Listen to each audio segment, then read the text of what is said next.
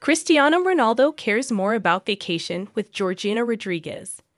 Al Nassr player goes on vacation amid game suspensions. Cristiano Ronaldo spent the best vacation with his girlfriend, Georgina Rodriguez, amid a high toll of game suspensions. With their 5 children, Cristiano Jr., twins Eva and Matteo, Alana Martina, and 2-year-old Bella, the couple of 8 years are currently enjoying a luxury beach holiday at a mystery location, according to Hello magazine. On Instagram, Cristiano Ronaldo shared a series of images that depicted him enjoying a juice with his beloved as they relaxed inside a sauna. Happiness, he penned in the caption, alongside a red love heart emoji. As Georgina beamed for the camera, she looked so glamorous in sleek black swimwear. The Al Nassr player was also photographed with his daughter Bella alighting his private jet.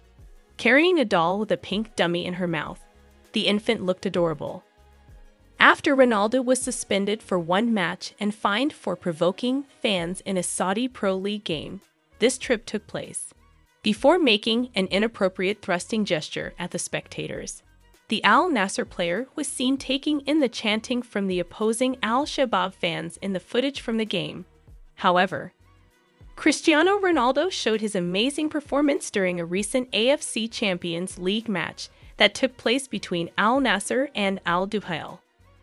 As the 39-year-old led his team to a hard-fought 4-3 victory over Christophe Galtier's Al Duhail, the Portuguese player's impact was undeniable despite his advancing age.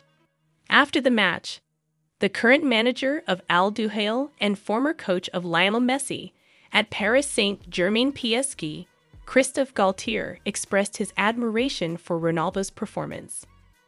Galtier specifically highlighted the Al Nassr player's 2 stunning goals and went on to talk about skill and prowess. He scored 2 beautiful goals.